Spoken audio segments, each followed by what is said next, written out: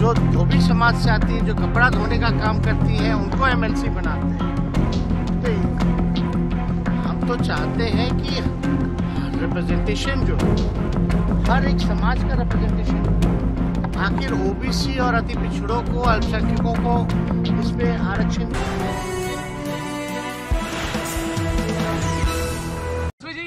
मोदी जी का आप master stroke मानते हैं क्या, ये जो महिला आरक्षण लाया गया है? आप तो इसका समर्थन करे थे, लेकिन फिर भी आपने बताया कि बहुत सारी टिप्पणियां हैं। ये कब लागू होगा कानून?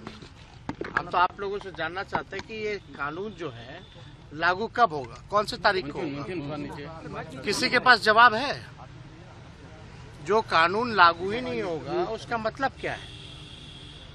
हम तो 33% नहीं, हम तो चाहते हैं 50% महिलाओं का आरक्षण कर, लेकिन कम से कम उसमें ओबीसी महिला, जो वंचित शोषित समाज की जो महिलाएं हैं, जो अल्पसंख्यक महिलाएं हैं, उनका भी तो पार्टिसिपेशन होना चाहिए। जो अति पिछड़ी महिलाएं हैं, लालू जी भगवतिया देवी जो पत्थर तोड़ने वाली जो महिला है उनको राज्यसभा बनाते हैं।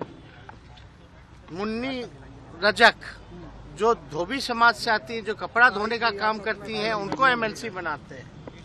तो हम तो चाहते हैं कि रिप्रेजेंटेशन जो है हर एक समाज का रिप्रेजेंटेशन हो।